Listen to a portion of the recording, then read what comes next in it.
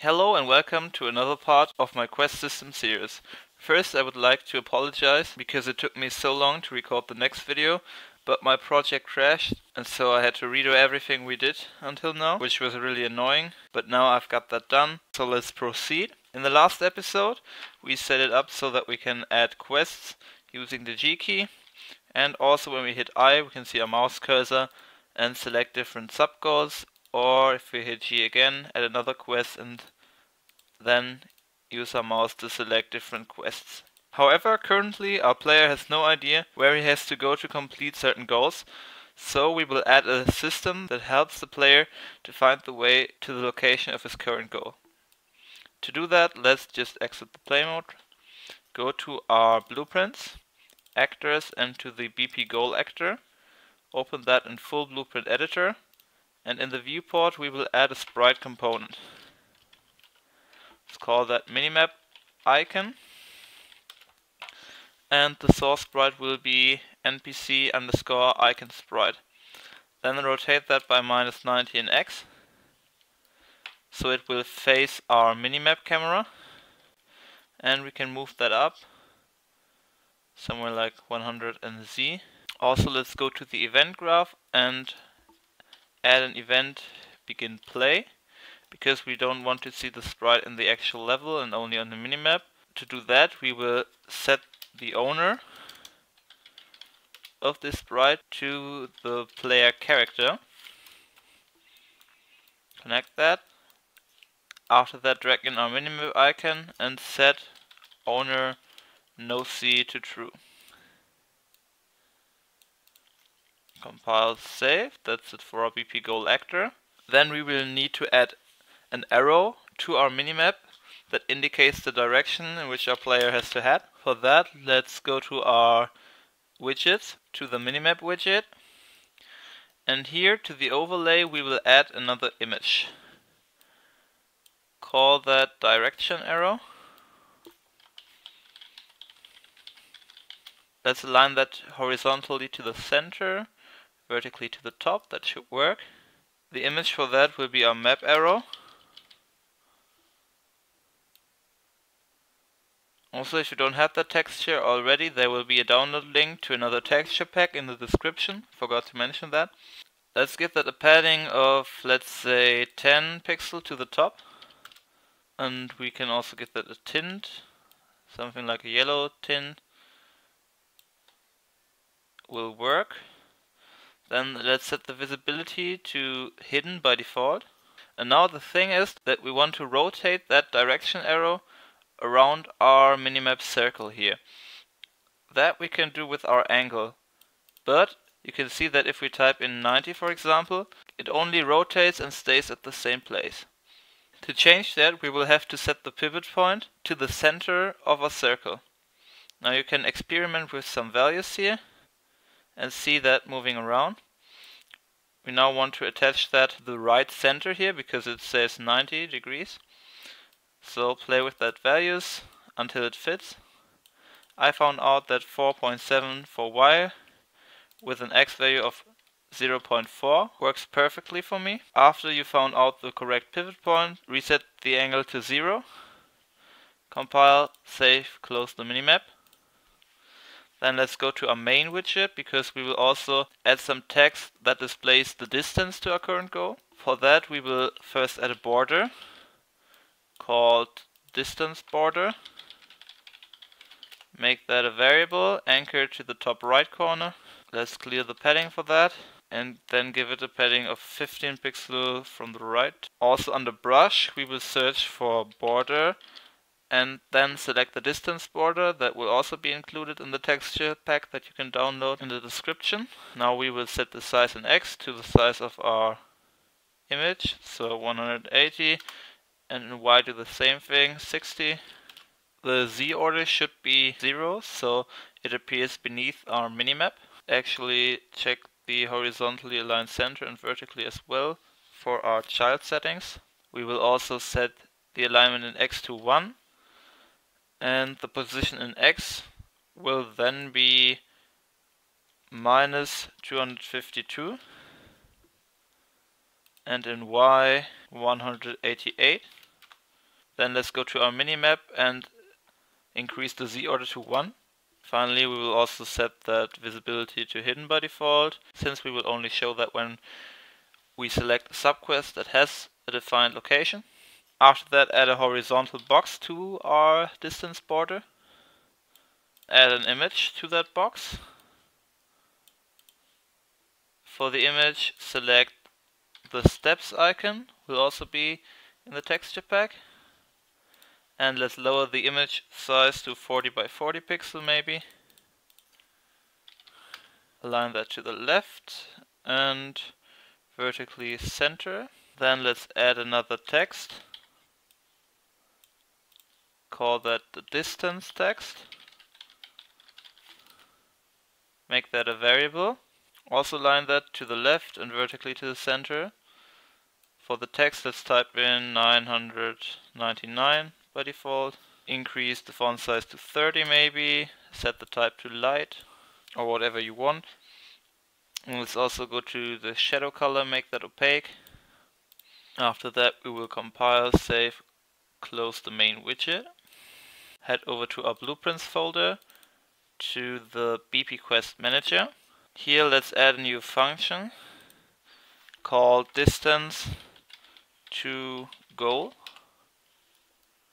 That will have an output which will be an integer called distance. Make that a pure function. And what we will do is drag in our third person character, get actor location, then right click on the return value to split that, and we will make a new vector, connect the x and y but not the z, so we will zero out differences in the height, which I think is done in most games. Then we will subtract from that return value, and let's drag in our current goal actor, get actor location of that one, again break it, make a vector, connect x and y, z will be left to 0, connect the return value to our subtraction here. Then we will get the length of that, and that will be the distance between our two actors in Unreal units, so the number will be fairly high.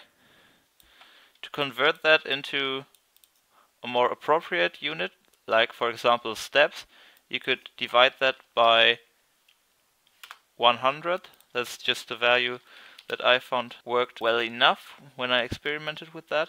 Then we will round that or truncate, doesn't really matter, and connect the return value to the distance. The next function will be called update direction arrow. What we'll do here is get our main widget, get the map, get the direction arrow, and we will set render angle. Now we also have to find out what our new angle is, and for that let's drag in our third person character again, get actor location, and then we will use a function called find look at rotation. The start will be the location of a third person char, and the target will be our current goal actor's location.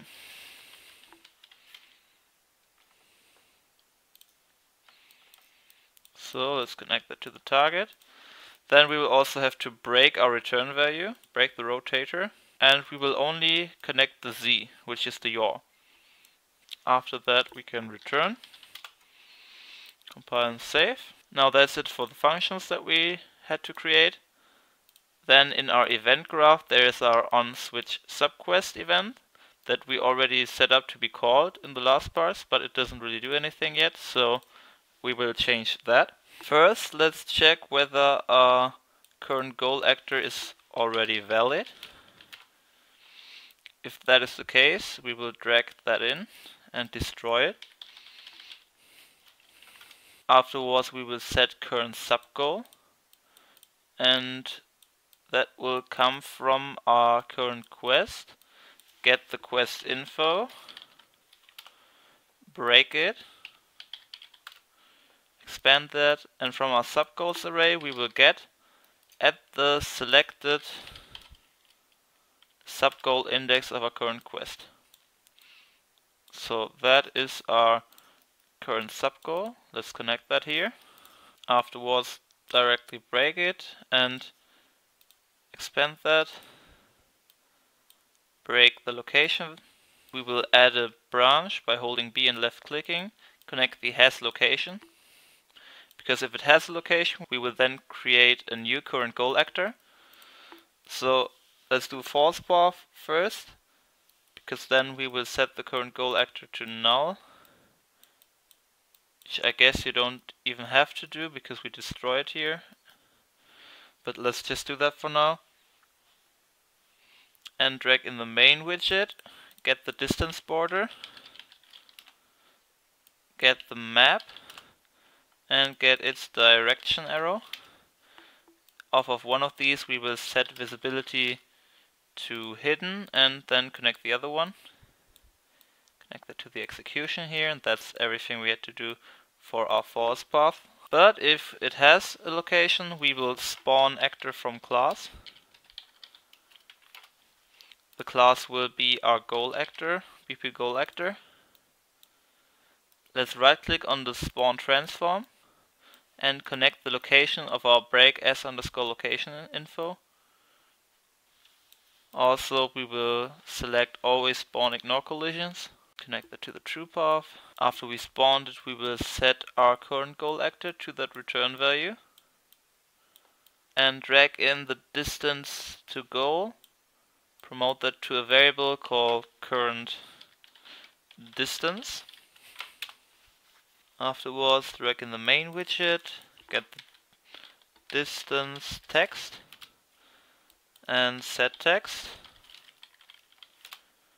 The in text will be our current distance converted to a text. Also, let's expand that and uncheck use grouping if you don't want that to happen. Also, we will call update direction arrow. Then let's copy over what we did before here. Paste that. So for our distance border, we will set the visibility to hit test invisible. And let's actually disconnect the direction arrow because we will set visibility for that, but to something else. Because you only want that direction arrows to appear when your player character is far away from the goal and doesn't see it on the minimap. So we will perform a check here, drag in the current distance, and check whether it's greater than a certain amount. Let's promote that to a variable, which will be show arrow amount, or let's better call that show direction arrow amount. The unit for that will be the steps that we define. So Unreal units divided by 100. I would set that to 10. And let's add a select node here. Connect that to the visibility. So if our current distance is greater than the show direction arrow amount, we will set that to hit test invisible, and if not, we'll set it to hidden. Also, we will need to update our distance and direction every time the player moves. So somewhere down here, create a custom event on player move. Let's first check whether there is a current goal actor that is valid. Otherwise, we don't have to update anything. If it is valid, let's get the distance to goal, promote that to our current distance.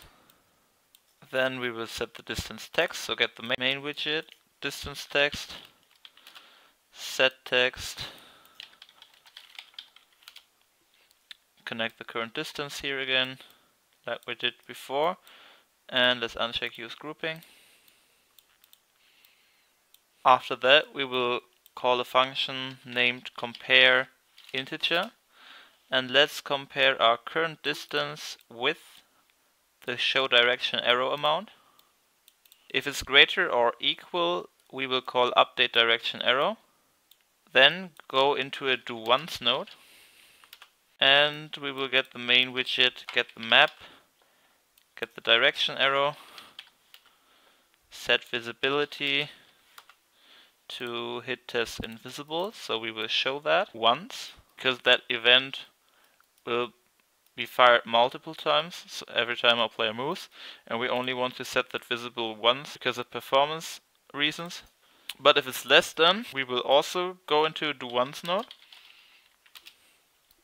and let's copy over our set visibility and everything, but this time we will set it to hidden.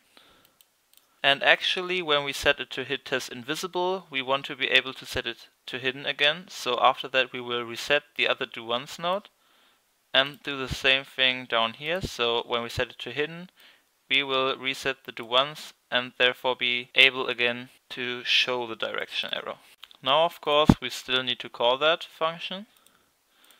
That we will do in our third person character. So down here we've got movement inputs, and one thing I would like to do so that our event is not fired the whole time is to check whether that axis value does not equal 0 at a branch.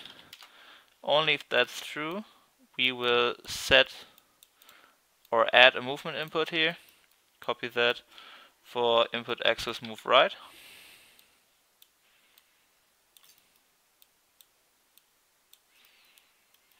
And afterwards drag in the quest manager reference and call on player move.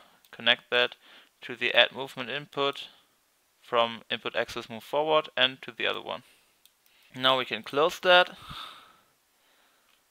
And one thing we will need to do is actually set up locations for our quests. So just to find out where they are, you can go to Blueprints Actors and drag in a BP goal actor. Then you can position that wherever you want. So let's move that somewhere to the corner here. Then right click on the location and copy that. Let's go to our quest actors, quest 1. Maybe go to index 2, meaning the third entry, talk to Legolas. Let's go to the location, it will have a location, and let's paste that here. Then compile, save, close it, and we can then delete the goal actor here. Let's play. If we hit G, first nothing appears, but if we hit I and go to talk to Legolas, we can see that it's 18 steps away and our little arrow shows the player the direction. You can also see that updating when we move around. Now the distance is less than 10 steps and we can see the sprite, though it's really tiny, so let's change that later. And you can see that our arrow disappeared. So let's close that and go back to our actors, goal actor, viewport. And one thing I also forgot was to uncheck generate overlaps and set the collision to no collision, because it's only visible for our minimap. Then we will increase the scale to 2.5 maybe, and let's move that up a bit more in Z. Compile, save, let's play now, hit G, select our talk quest here, and actually when we select another one it directly disappears. Now you can see it much better that there's our goal. Alright, that's it for today's episode. See you in the next one.